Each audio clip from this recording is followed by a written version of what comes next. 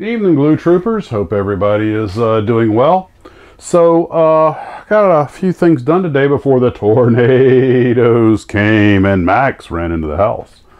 But I did manage to get the kaiju done, Pagila and Gaios. Yeah, unfortunately, it wasn't until after I got it painted and started taking pictures. The seams are a little worse than I thought, but I didn't file them down or enough. I thought I was going to paint seal them, but that didn't work out. And well, until I started taking pictures, I could see the shadows. But I've already got them done. Go in now, I'll probably break something. But you know what? It's really on the camera that you see it. I don't notice it when it's sitting on the shelf. So just going to leave it. I wound up having to put. I thought painting Pagila was going to be real simple. I mean, the instructions just say basically gray and put the little rocks on his chest black. That's it. And, oh, okay. But then they included this picture of, I guess it was the actual studio costume, and I had to watch that clip, and I was like, nah, I'm going to detail it more. So I wound up putting about 5 or 6 different layers of paint on it to get that dirty snow look on it. But I like the way it turned out. Of course, the Gaios, because I did paint it, but just because it's essentially more of a toy, I just painted the teeth and mouth and eyes, and the rest of it was green. I didn't worry about trying to shade it or anything. So also I got to work on the Supermarine race plane, and I had actually glued the fuselage halves together. I did paint them today, but when I took it out and looked at it, there's no alignment pins in the back of the airplane. Everything lined up, but apparently the clamps, as the glue dried, it slightly twisted it so that towards the tail, the two halves are a little out of alignment, so I had to file all that down. I had used enough glue that even a solvent wasn't going to get that apart, and it wasn't too much, but you know, extra work I created for myself. I think the clamp was just squeezing it too tight, and it slid just a little bit, but it still looks good. It's going to look nice. That's just going to be kind of a straightforward build. The GB, on the other hand, that TD gave me, that's going to present a little bit of a challenge, because although the kit's very straightforward, there's a thin black trim around the red paint. So I've got to come up with a painting plan for it. The decals have the numbers and everything, but not all the paint scheme on it. So since Hawk did outline the paint scheme in the plastic, I've got a perfectly good guide. So what I think I'm going to do is tape it off, trace it out, trim the tape, and probably shoot a coat of black. Let that harden, put some clear coat over it. Then figure out a way to put a very thin trim cover over the black, and then shoot it in red. Now, there's a couple ways I could do that. I could try getting a tape that would curve, or I could peel off the tape that I used and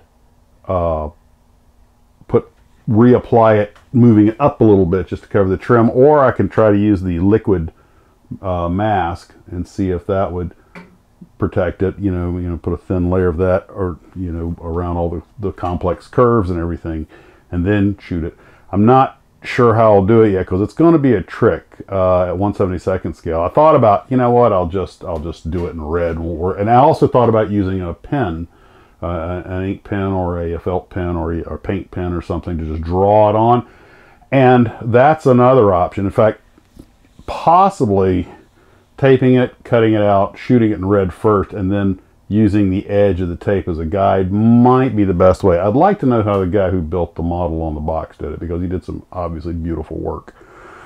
So that's that. That's going to be at 1/72nd scale. That's going to be quite the trick. But hey, you know what? It's a modeling challenge. Now, some models, I just build them rather quickly, just enjoy the build, don't put a lot of stress, very basic paint job. Like, well, the Supermarine float racer is going to be like that.